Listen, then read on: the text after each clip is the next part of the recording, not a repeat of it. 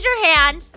Raise your hand if you've ever streamed with Pace22, a partnered streamer. Raise your hand.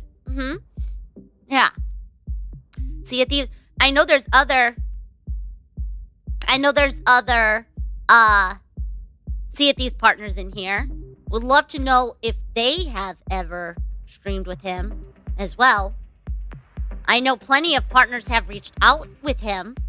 They've reached out to him to stream. He shows absolutely no interest in crossing over with the community at all. And that's fine. Go play the game. Whatever. Go make $20,000 a month playing a game that you talk shit about nonstop. Great.